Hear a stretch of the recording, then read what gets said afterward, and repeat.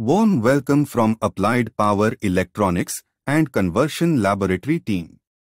Our lab presenting you the dual active bridge converter with a power capacity of 5 kilowatts. It allows for bidirectional power flow and high efficiency conversion.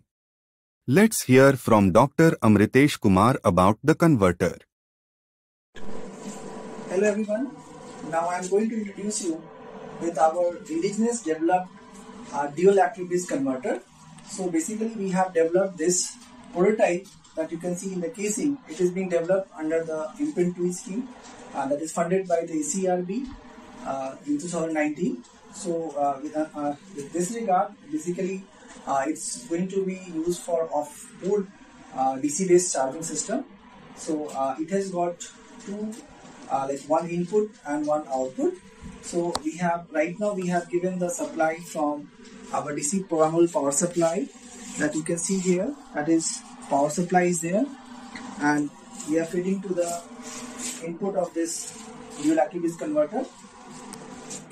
And you can see from the top, please come.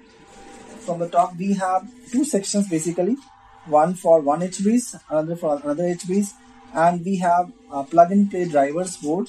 And this is being supplied through the microcontroller, that is TI based microcontroller. We have programmed this TI microcontroller using the CCS Code Computer Studio platform.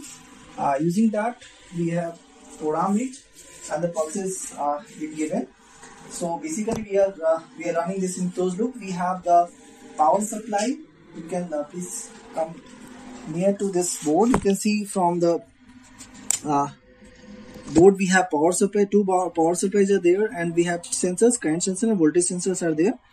And apart from that, we have the display where we can see the voltage and currents.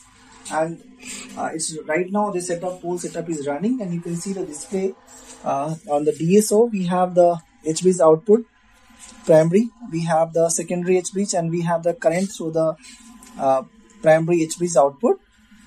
Okay, so this is all about our developed DC converter. Thank you.